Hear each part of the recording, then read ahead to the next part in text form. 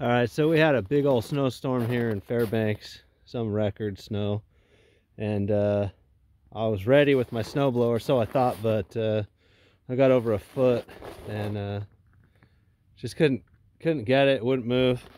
Anyways, and of course in Fairbanks, you can't get snowblower tire chains anywhere. So basically I just took what I had in my garage, some pretty big chain. But the way that this is treaded, if you use little chain, even going diagonal, it falls in the tread so much, it's not really that good. So I almost had to use this big chain. Then all I did was grab a 1/8 inch aircraft cable, just a little bit of it, and then the little, the little saddle or clamp, or whatever you call it. And I put a vice grip on one end and stuck the other end in the vice, and just pulled on it. Then so that it wouldn't rub on the inside, I made that loop a lot bigger.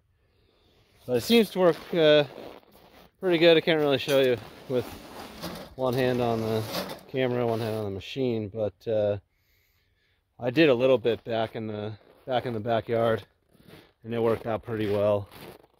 So in a pinch, if you live somewhere like this where you just can't get squat at the store, it's always, wait weeks and then maybe it'll come in.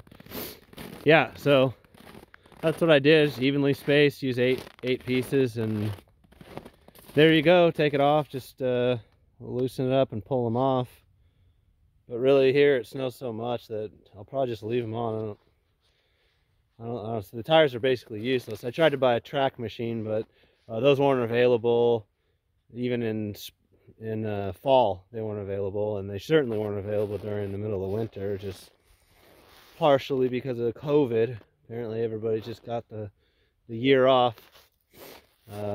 Myself, I've been working, but anyways, well, hopefully if someone's in a pinch and you can't get tire chains, and well, if you got chain and a little cable and some clamps, you could do it. And worked pretty good. I'm gonna try and clear the rest of my yard before the next couple of weeks, because it's gonna melt, and try to keep my yard from turning into a pond.